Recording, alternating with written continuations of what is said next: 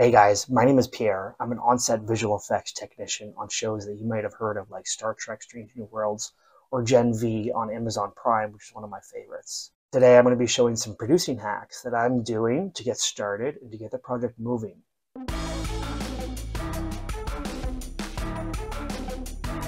So last week I talked about feedback, the whole process of feedback earlier on in the process of producing a movie.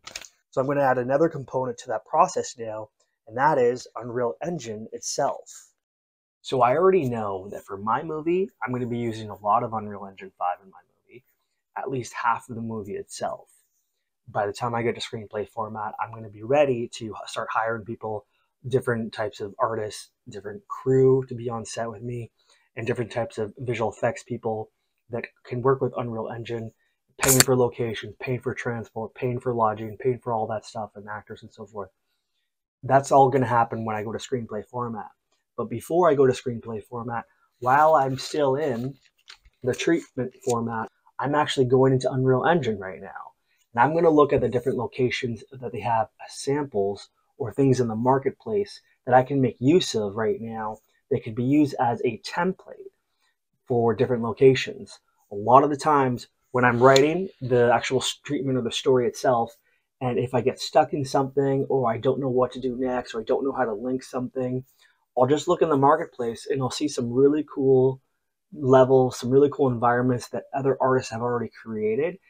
And it allows you to download the actual, whatever it is, the asset or the level or the environment, and you can walk around through it and you can get some ideas for blocking, you get some ideas for different scenes, you can get some ideas for the story overall. And that's a really good idea because by the time I go to screenplay format, I already have in my mind, in my head, what things are going to look like. Say, for example, there's some scenes that we're going to be shooting that are going to be way too expensive, way too big to actually produce in real live action location. It's going to be Unreal Engine.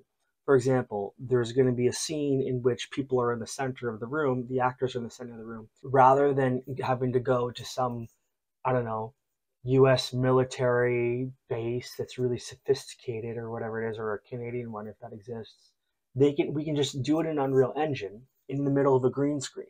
And inside of the center of the room, we actually use real physical tables, chairs, equipment, monitors, as well as weapons.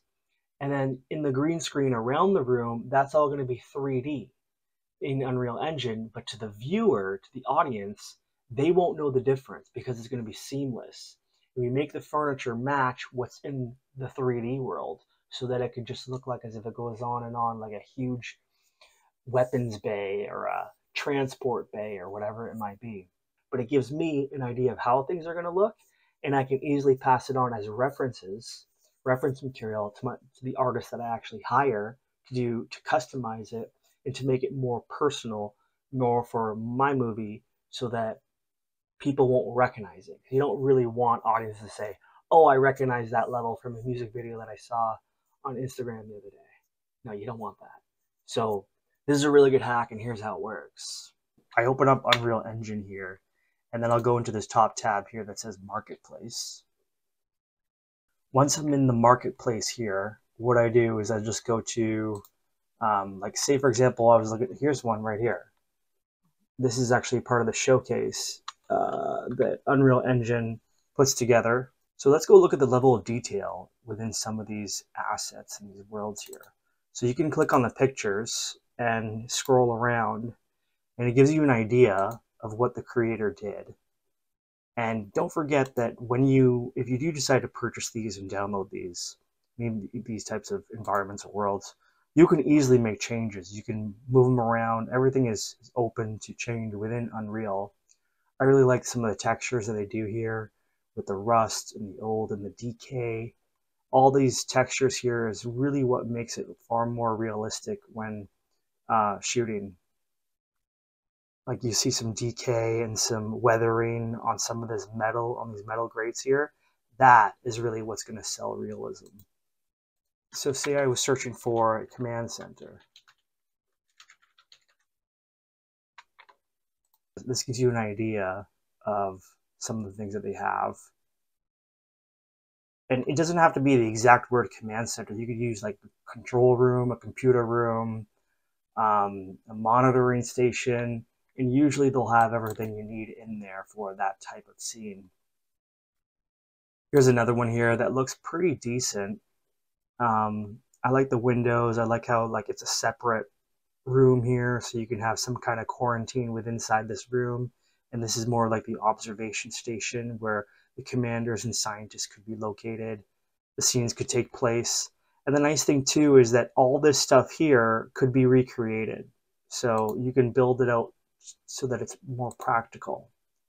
So for example, if we wanted to use this room and have these windows here, what we could do is we can build out this area here in the center of the room with our own chairs. You know, we don't have to build the chairs, we can just buy them.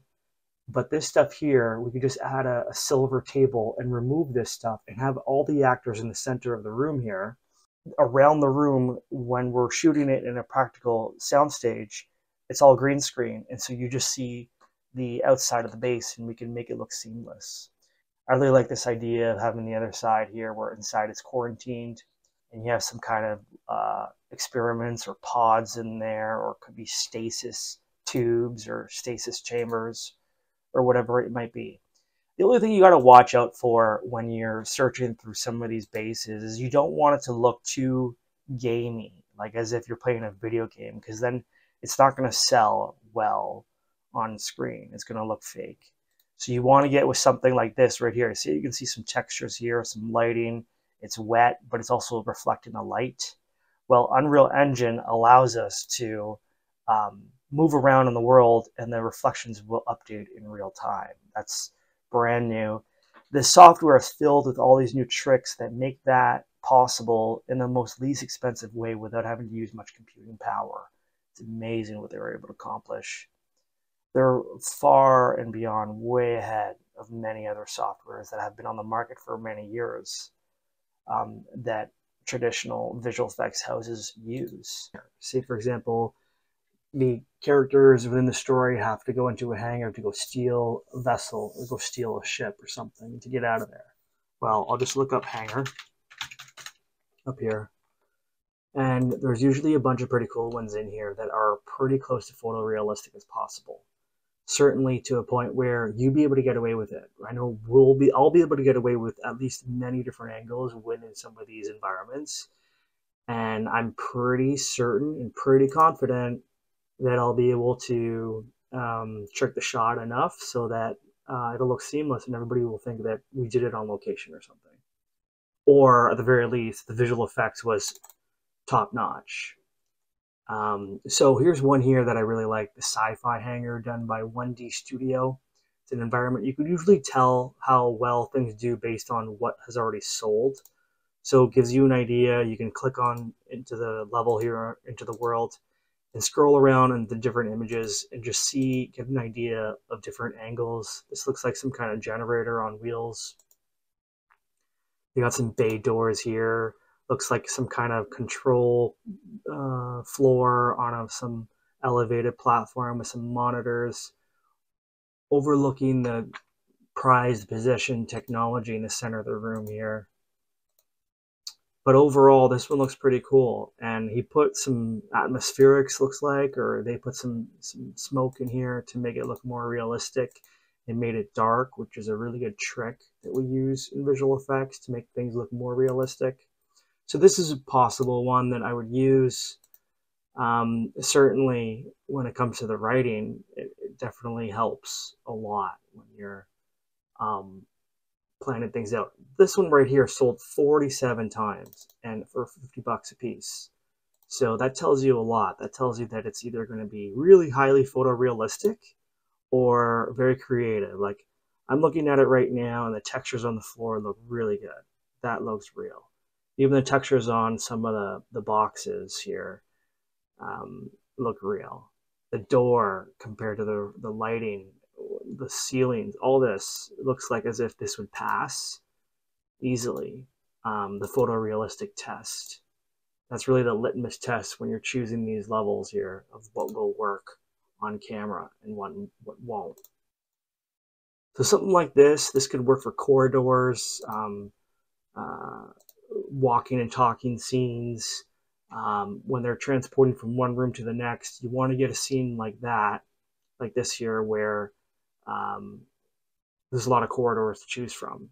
The only issue is that, like I said, you want to keep these so that these are more references for your artists and don't use these directly, because if you make a movie and you're putting a lot into your movie and then all of a sudden everybody recognizes where this is from, this world, whether it's a game or a music video or they see it on Instagram everywhere, it just brings down the value of your movie, the production value of it overall in the mind of the audiences. So, like I said, you want to just use these as reference images or reference assets.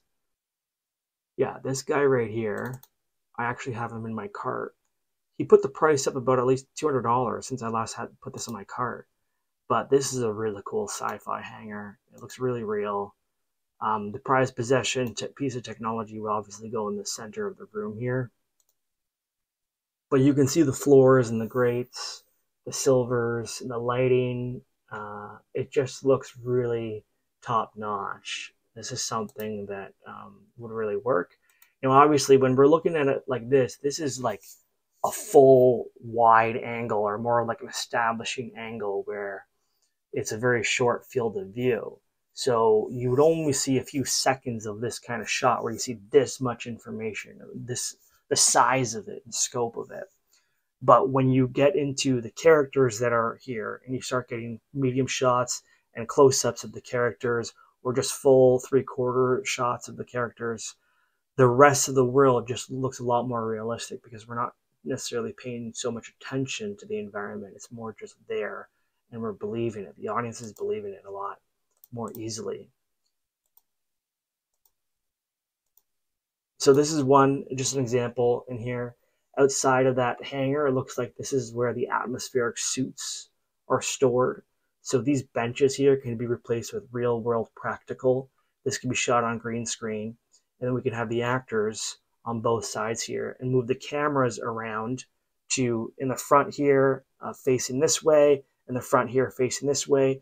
We can have shots where there's cameras facing that way, where the actors are standing here talking to the other actor standing here and going back and forth, and we can have some conflict. We can even have a fight in the middle of it here because there's conflict. Obviously, these looks like stasis tubes or some sort. Don't look very realistic, so that would have to be removed or replaced or enhanced. But it gives you an idea here how much we have to work with.